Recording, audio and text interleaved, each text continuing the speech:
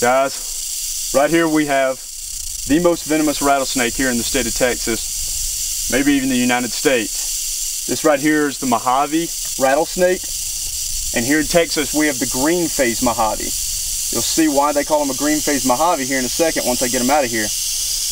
But these guys are so venomous that they've actually been given a name for their very own toxin, and the toxin is named after these snakes. It's called a Mojave toxin.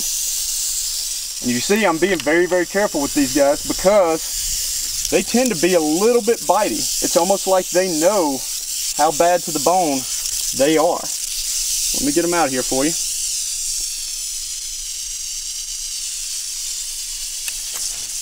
Woo. Right here, this is the Mojave, Crotalus, scutulatus. And you see he is really just eyeballing me. A little bit too much that I kind of don't want to get within his strike range. These guys have a primarily neurotoxic venom, which isn't unheard of in rattlesnakes, but it's just not as common. And this dude will pretty much drop you on your socks. You do not want to take a hit from this fella. You can see right now he's got his tongue out and he's just holding it out of his head. And he's sitting there flickering it and capturing air particles, and then he's going to bring them inside and analyze them, and that gives him a perfect reading on where to strike. And they are deadly accurate.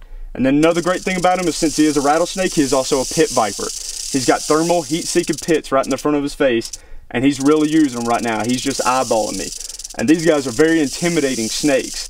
And if you're a novice to snake hunting, they can kind of confuse you with the diamondback rattlesnake. They do kind of favor a western diamondback. And if you look at them, the way that I used to discern them is their eyes sit kind of closer up on the top of their head, and then they also have these big huge eye caps that go over them. So they got these kind of plates that go right over their eyes. And then also their facial stripe will go from their eyeball all the way past their mouth.